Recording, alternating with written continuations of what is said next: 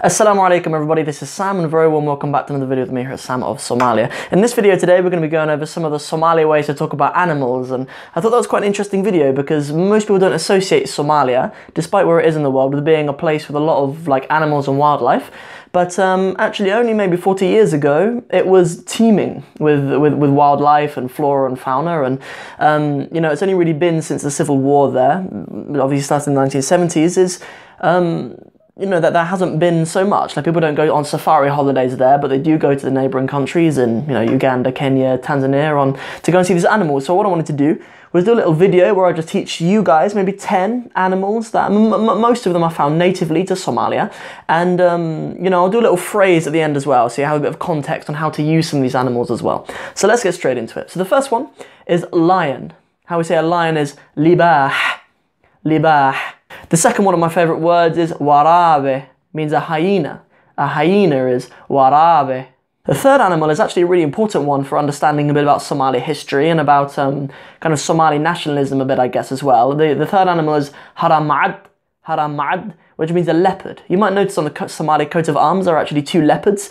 Yeah, we say leopard, we say haramad, and that coat of arms, I think it came about in sort of 1955, 56, something like that. I remember 10th of October, but I think it's 1956. And yeah, which this kind of tells us that in those times the leopard was probably native to Somalia. But now if we think about seeing leopards and going on safari, we don't think about going to Somalia. But it was, and I think even still is, a native species to Somalia. So the way we say leopard is haramad. The fourth animal is a crocodile, which is yahas, yahas. The fifth animal on the list is an elephant, which is maradi, maradi. The sixth animal on my list is damer farao, which is a zebra, a damer farao. Damer by itself means a donkey. I don't know if it's similar to how in Arabic, the word for a zebra, they say like a wild horse, they say like a wild donkey even, sorry, they say like himar al-wahsh. They say like a wild donkey, so that's kind of similar to what there is in Somali. So we have damer farao, damer farao. The next animal on the list is a giraffe, which is giri, giri, giraffe, giri. And the last of my favourite words on the list is probably jer, jer, which means a hippo. I put jer on the list, one, because it's an African animal, but two, because it is probably my favourite animal as well. So jer, the hippopotamus.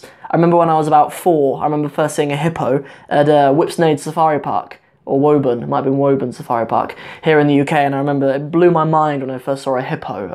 I couldn't believe how one of those things could actually exist in the world, so I thought that would be a good one to put as Sam of Somalia's African animals that you may or may not see in Somalia. So jer is the last one, the hippo. So if we get into the phrases that I wanted to show you guys, so if you go to Somalia, someone might ask you, did you see such and such animal? Or if you go on safari, someone might ask you, did you see such and such animal? And a good phrase for asking someone, did you see, you say, miad aragtay, miad aragtay. I think in some dialects of Somali, the miad might get shortened just to ma as well. You might just say ma aragtay, ma aragtay.